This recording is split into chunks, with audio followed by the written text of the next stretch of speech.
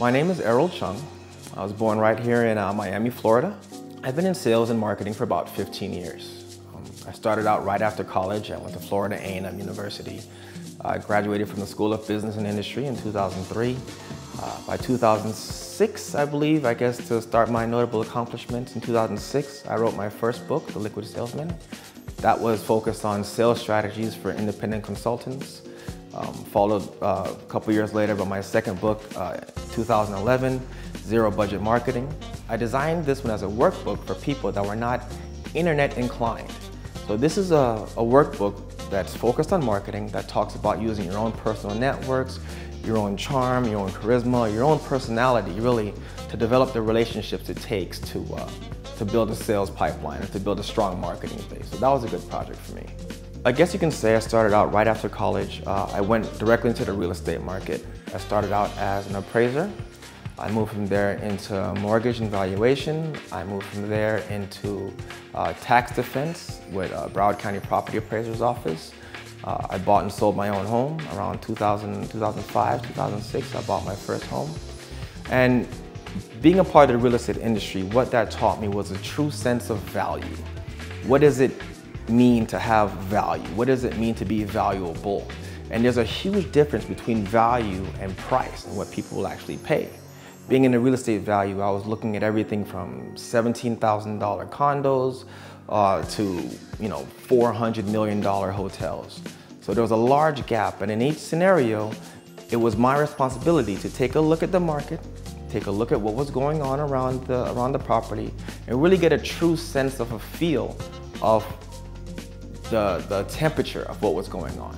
So learning value is really, really important in business and sales, because you have to know what the client considers valuable in order to be able to create a price point or a selling price or a resale price and create a relationship, basically. So with the combined understanding of what value meant and learning more and more about sales channel development and what it means to hold a relationship over time, I started to build this new persona as a business strategist. I had a brother that wrote his first book around that time, and based on his understanding of the system, understanding what it took to write a book and proofreading and editing, I went ahead and wrote my first one, again, Liquid Salesman, Sales Strategies for Independents. And I took that knowledge that I had gained from building relationships with professors in college and building understandings of value with the real estate community, and then moving that into the scalability of online marketing and retail sales. I felt I had enough content and history to write the small book as a kind of a test of my ability to manage large processes. And it did fairly well for quite a while, I'm proud to say. With that understanding, with that newfound confidence, I continued my consultation career. I again worked on a consultation basis with Kaplan University. I went and worked for a couple other real estate firms and helping them create their online platforms, helping them create their viewer pages for different real estate properties, help them get more awareness as a brand within themselves. So instead of just being a one-on-one realtor in a neighborhood, they were able to use the company brand to establish themselves as a value point and more of an information point. It's around that time that I fell in love with professional associations.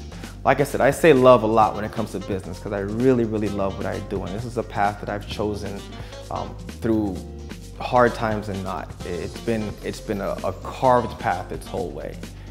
With the American Society of Appraisers, I was with them for about 5 years. Over the 5-year period, we won 4 international Best Website Design Awards.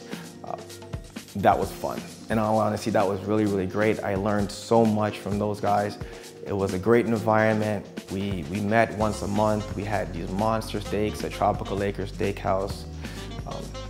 Shout out to Tropical Acres, great place to go. And it was just a warm environment where I had moved from mentee to colleague. And even as colleague, I was still being given so much advice and so much information. It was just a very, very strong knit group of guys and gals that let me in and really taught me what it was like to be a part of a larger community. I love what I do. I love loving what I do, and nothing's gonna change that. I love having fun. I live in one of the greatest cities in the world. I've traveled tons before. I used to snowboard, I used to ski. I've traveled to Spain several times. I've traveled across Europe. I've gone to the Caribbean, and again, I come back home. I love Miami. This is my home. I will travel for outside work, but little chance of me moving there. So again, I thank you for your opportunity, and I hope I didn't come off too crass or too cocky in this one-on-one, this interview, and hope to hear from you soon. Thanks.